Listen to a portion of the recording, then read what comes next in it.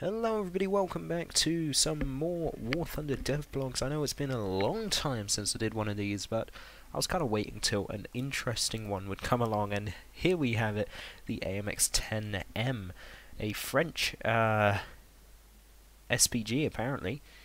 It's kind of hard to describe what it is when you look at it. It's just so goofy looking, and I couldn't resist putting a devblog out.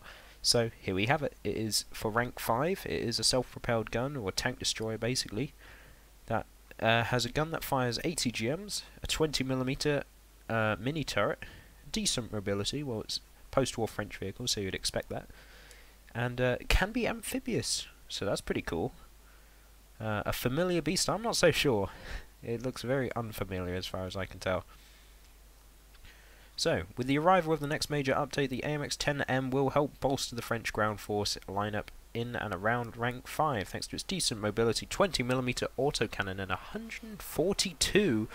142mm main gun, which is a bit odd. Sorry about the noise outside. Which is a bit of an odd size, 142mm. Capable of firing anti-tank guided missiles. I don't know if that means it can only fire missiles, or if it just can.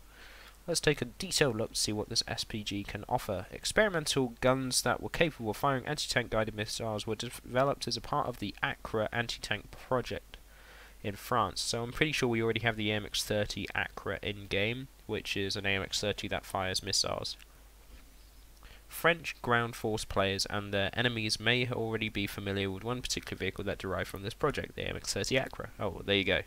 Which has already been in the game for some time now, and has the same gun as the AMX-10M. Oh, I think this one just has a longer barrel.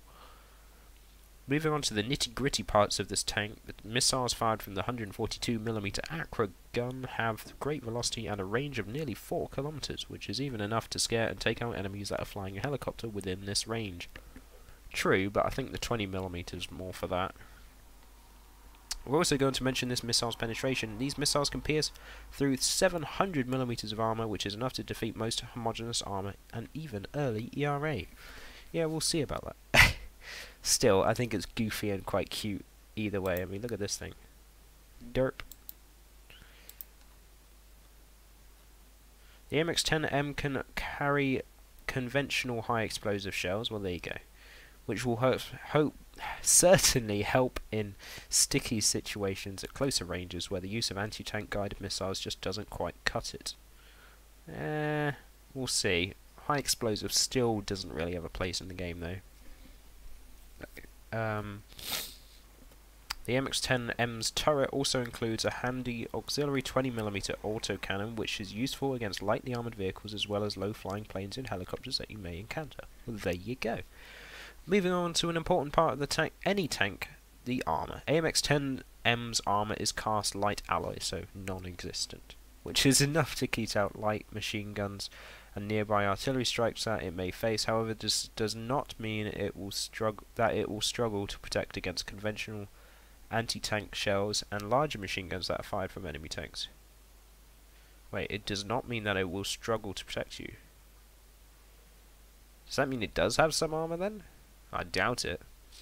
Quirky but nonetheless interesting AMX-10M tank will be an exciting addition to the French ground tree, and will be coming in the next major War Thunder update, which shouldn't be too far away. I expect that sometime mid-September, I'd say.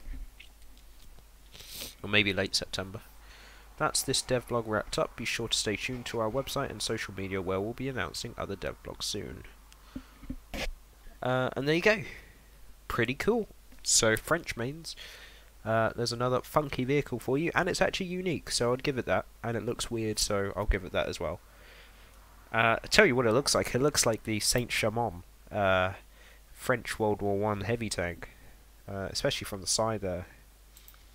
But yeah, now that I've done the devblog, that's all I've got for today. So if you like the video, hit that like button, comment down below what you think of this goofy machine, and I will catch you in the next one.